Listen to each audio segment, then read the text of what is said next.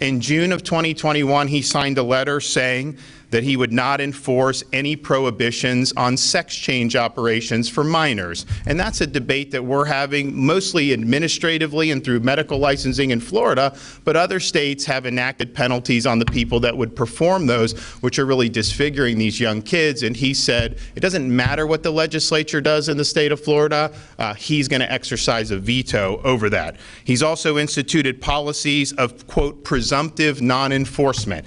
And this involves an array of different things, and you'll probably hear Sheriff Chronister and some of the other law enforcement officers talk about it, but that is not consistent with the role of a prosecutor. Yes, you can exercise discretion in an individual case, but that discretion has to be individualized and case specific. You can't just say you're not going to do certain offenses. And then most recently, after the Dobbs decision was rendered by the U.S. Supreme Court, he signed a letter saying he would not enforce any laws relating to protecting the right to life in the state of Florida. And mind you, we have had prohibition on third trimester abortions for a long time. We've had prohibitions on partial birth abortions for a long time. And then most recently, the legislature enacted and I signed protections for unborn babies at 3.5 months.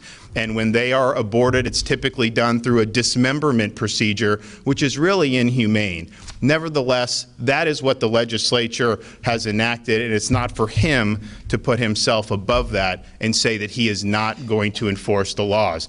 We don't elect people in one part of the state to have veto power over what the entire state decides on these important issues. The Constitution of Florida has vested the veto power in the governor.